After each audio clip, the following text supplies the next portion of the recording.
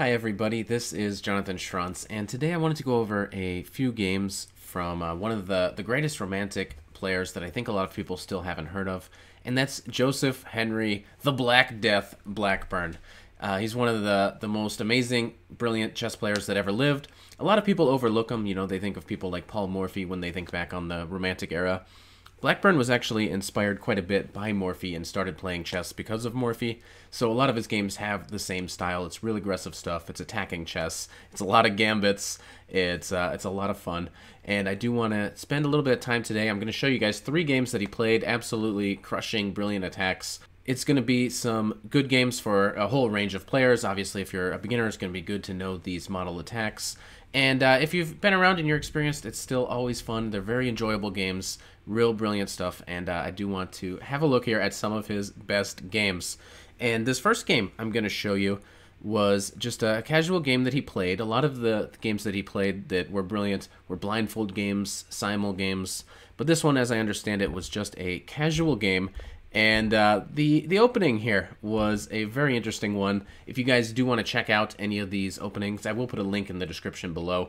So there'll be a link to the study if you guys want to go and analyze some of these games for yourself. Obviously, this is from a different era, the era before computers. So a little bit of this might be unsound, but definitely a lot of fun to check out and to watch.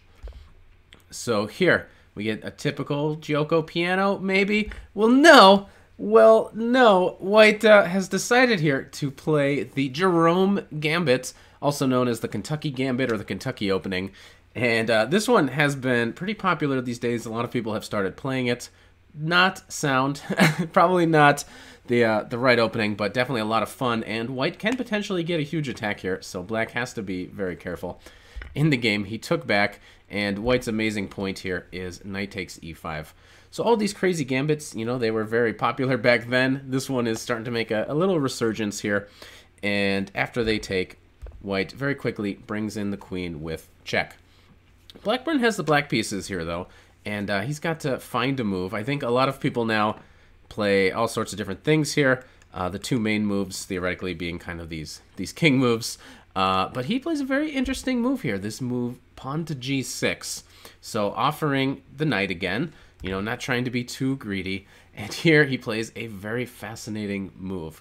I think, theoretically, if Black wants to just be lame, queen to e7 is a very great move in this position. But what he played in the game was pawn to d6. And I will leave his annotations to the game. He actually annotated quite a lot of his own games, so I will, in the study, you'll be able to see his own annotations. A lot of them are pretty funny and pretty clever. Here, after d6, he said not to be outdone in generosity, so he's offering that rook on h8, which obviously Black was delighted to just gobble on up. And his whole point now is to go on the attack. So a lot of these games, especially from the Romantic era, they're going to be characterized by one side getting all the pieces out as quickly as possible, the other side being kind of greedy, not wanting to lose any of their pieces or anything. So here, queen to h4 is the start of this attack. It obviously attacks that f-pawn, so Black is threatening to take right here on f2. And after castles protecting it, knight to f6 is the point. And Black is about to have a very beautiful attack here.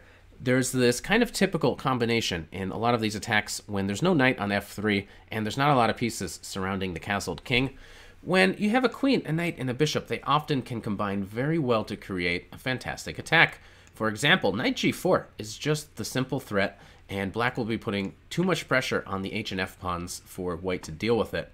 Now, this technically is unsound by Black, but only if you guys can find the one move for White, which wasn't played in the game, that actually might be able to defend here. So you may want to pause and just take a guess, see if you can find it. The big hint here for defending as White, and obviously these players weren't as good as defending as people are now, because computers have shown us, it's easier to defend than you might think. There's always some sort of weird resource.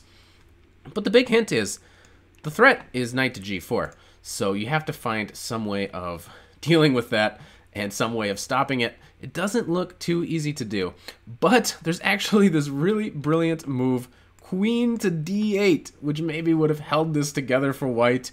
And it's really complicated because now, okay, the obvious point is you have stopped this move because of the pin with the queen. But it becomes an interesting topic of, is there a discovery on the queen? Another aspect of this position is, can white develop this bishop somewhere on this diagonal and introduce the threat of rook takes queen while simultaneously making some sort of threat against the king? This is kind of the way you want to think about when you're attacking. So for example, even starting with a move like bishop to h3 seems like a very interesting continuation. One of the big plans is, well, my next move might just be to play queen to g4. So a typical attacking pattern is in this position, say they grab the rook, queen to g4 would be threatening mate, where even if they play here, you simply play queen to f3, and mate is going to come very soon. Maybe white can, chuck the queen or something, but this is going to just be a quick checkmate. However, after bishop to h3, perhaps white can get away with something like queen takes c7, king f8, and it's a real mess. It's not easy to know what's going on. Maybe white should consider taking here. Taking on b7 is also interesting because it kind of defends against potential stuff on g2. e5 becomes an interesting move for the reason that it's getting out of the way of this diagonal, so the queen might be able to take on b7 at some point. There's a lot of interesting moves, so potentially a few ways there for white to have possibly defended in this crazy position, but it's not clear at all what exactly is going on. And in the game, he played the move c3, so the opponent played c3.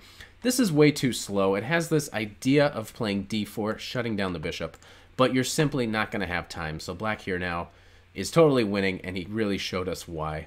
Another common defensive move that you might see these days is something a little bit more direct like d4, which, yeah, just chuck a pawn. White has to get these pieces into the game or it's just going to be too problematic. So after c3, black continued with the very logical knight to g4. And after h3, how else to defend against the mate, takes on f2, where white can consider giving up a rook. That's obviously going to lose. But in the game, he went to the corner. King to h1. And now, you may want to pause again. What fantastic continuation did Blackburne find here? And it's actually going to lead to what is now famously known as the Blackburne mate. So there's a lot of different mating patterns. One of them that's not too common, it's very rare, is the Blackburne mate. Just to give you guys a little heads up, and it has to do with the knight and two bishops. So that's a pretty big hint. The brilliant move he played here was bishop to f5. This reveals an attack on the queen, and also introduces the fact that the bishop might be coming to this diagonal, the same diagonal as the white king. So, with that in mind, white did grab on a8, and now, can you find the best move here?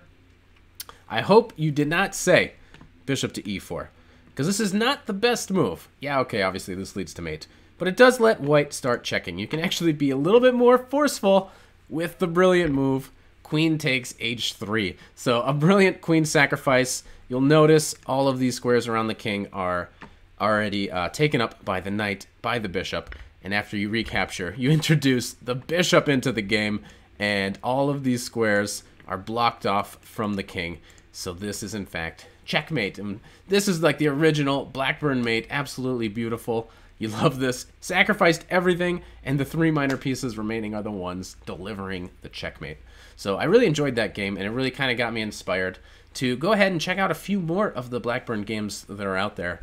And I want to share a couple more with you.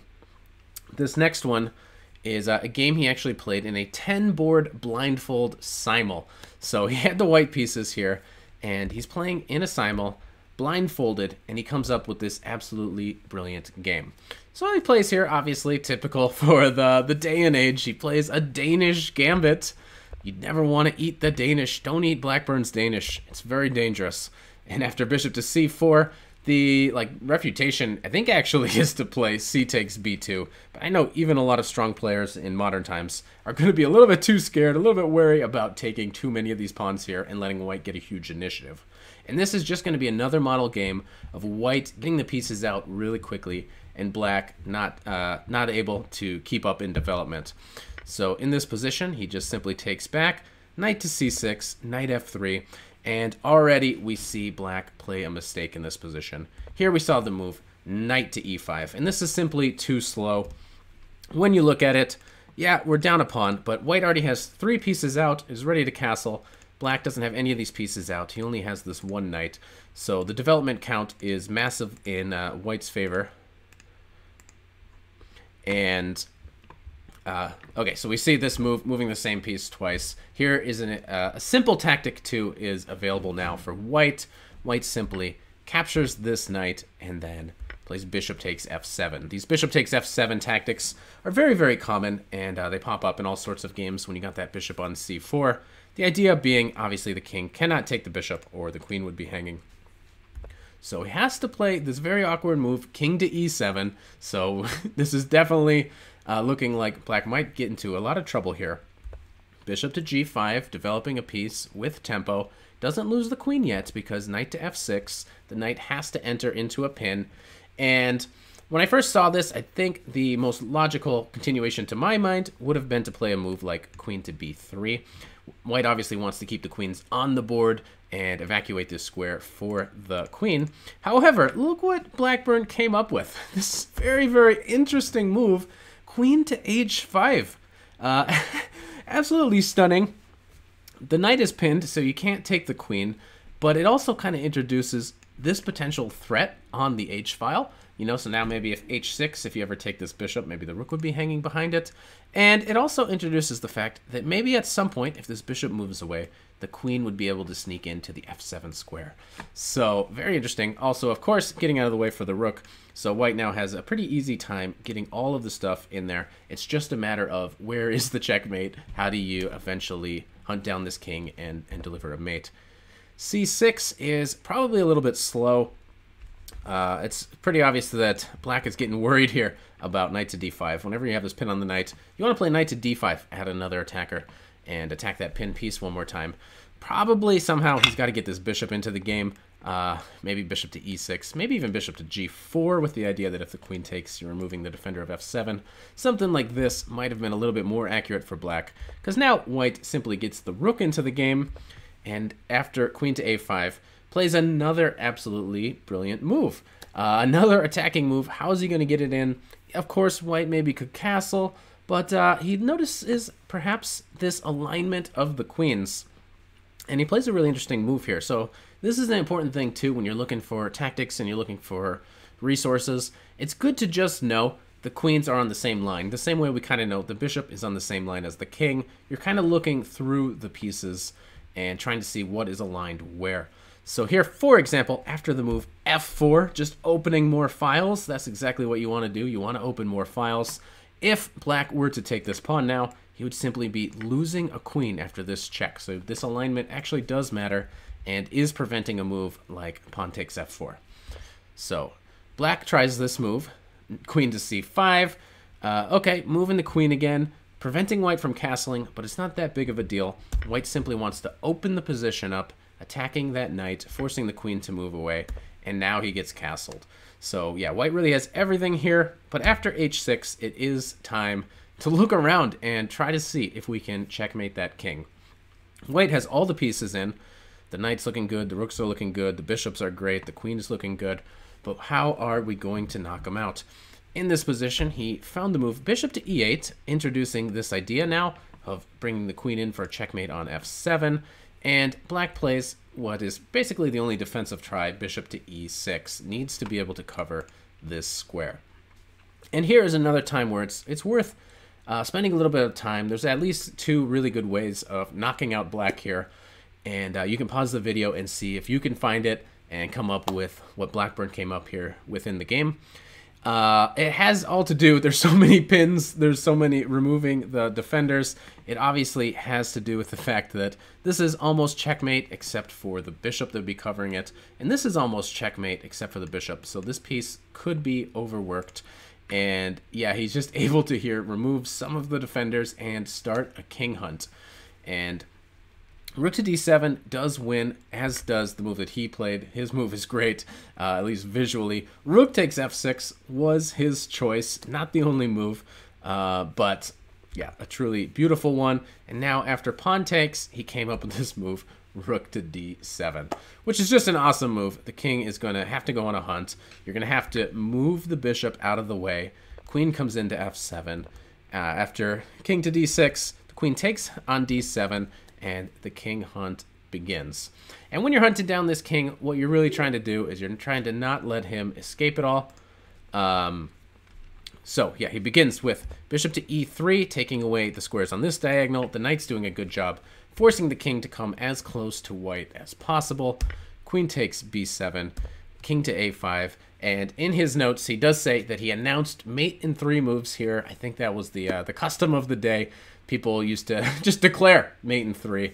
And yeah, blindfolded, playing 9 other people, he was able to make this announcement. So the game presumably ended here.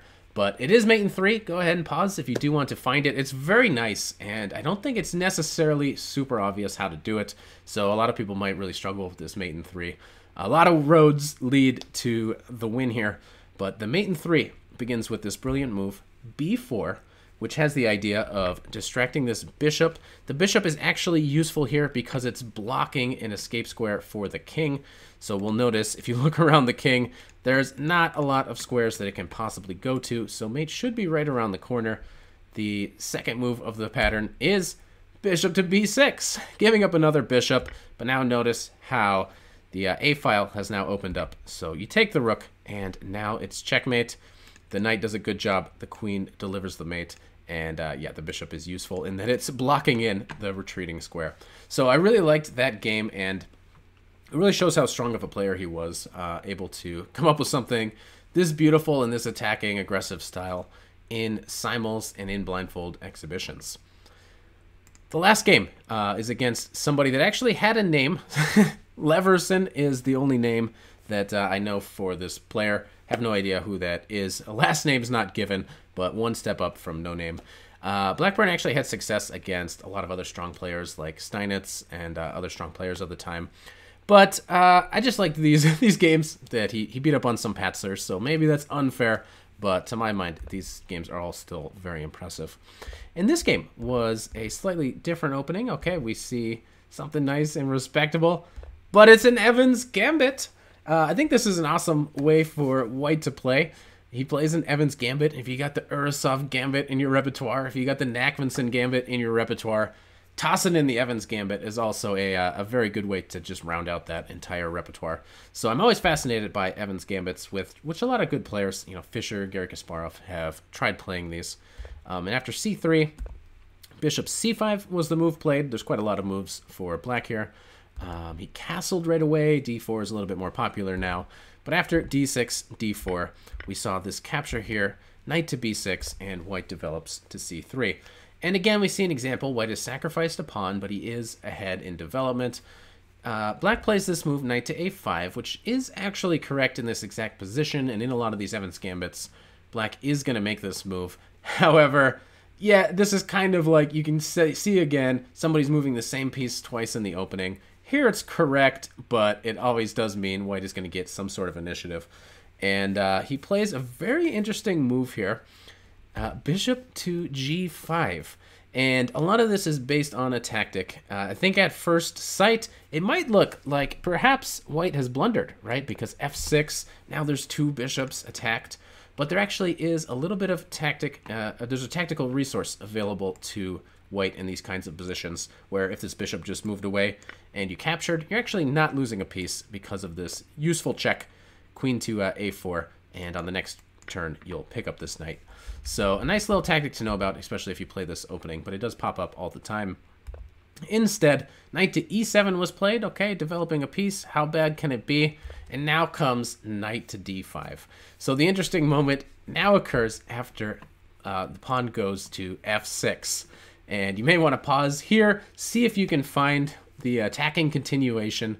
He went in for the move. Bishop takes f6.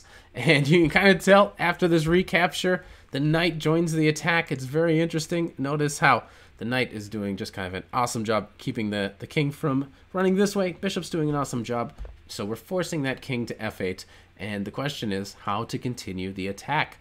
Well, he just played the move knight to g5, just totally ignoring the bishop on c4 and introducing the idea that this queen is going to come in, maybe to f3, maybe to h5. It's going to come to one of these squares, and that black king doesn't have a lot of pieces around him. black did grab, and maybe queen h5 is just as good as queen to f3. He went with queen to f3. Certainly looks scary. It doesn't seem obvious to me how black should defend. And one of the beautiful things here is that wherever this knight moves, it actually has a good chance of being a double check, which are going to be really powerful because then the king will have to move. I mean, okay, I guess black can maybe defend with a move like c6, which actually in the ensuing king hunt will give the c7 square for a king. And maybe black could have put one of the pieces here on f5, trying to give a piece back to block this file. In the game, black got a little bit greedy with knight to d2, and this is actually the losing move. You can now kind of pause at every turn here and try to see if you can play like Blackburne. Played really impressive here. Very good at calculating these long king hunts, and there's a few little accuracies along the way that I want to point out when we get there. Here, he goes with knight takes h7. Beautiful move, a good start to this hunt. Queen to f7, very logical, forcing this king to go for a run. Knight to f6, forcing that king out, and again, we have a situation where the king is on the run. It's only a matter of time for white to figure it out. But here is actually the hardest challenge of this whole game. See if you can find what white played here. So far, it's been very logical, but how do you continue? There's only one winning move for white, and maybe it's not that easy. So do pause here, see if you can find it, because I think this is one of the most beautiful moves of this whole game, and already it's been a pretty nice one.